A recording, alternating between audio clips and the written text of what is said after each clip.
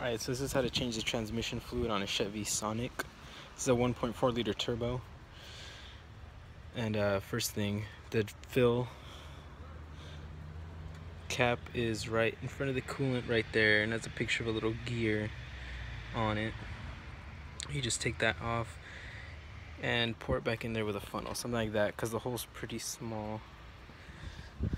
Alright, for the actual transmission fluid, first you want to take, there's the oil cap, drain bolt thing, and then to the right of that thing is the transmission, which is this whole thing right there. What you want to take out is that little bolt right there. That's the drain plug.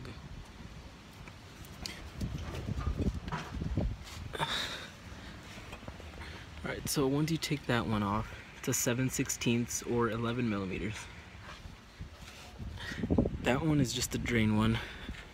There's another one. So that's the rear of the car, because it was kind of hard to find for me.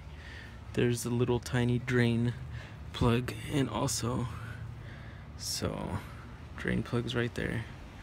You keep going and up there towards this pipe thing. It's hidden.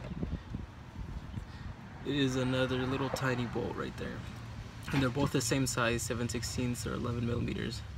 That one you just keep out while you're filling it up, and when it's full it should be seeping out of there. But what I did is just drain out, and 4 quarts came out of mine, so I just put 4 back in and a little bit extra, and that's really it. So yeah.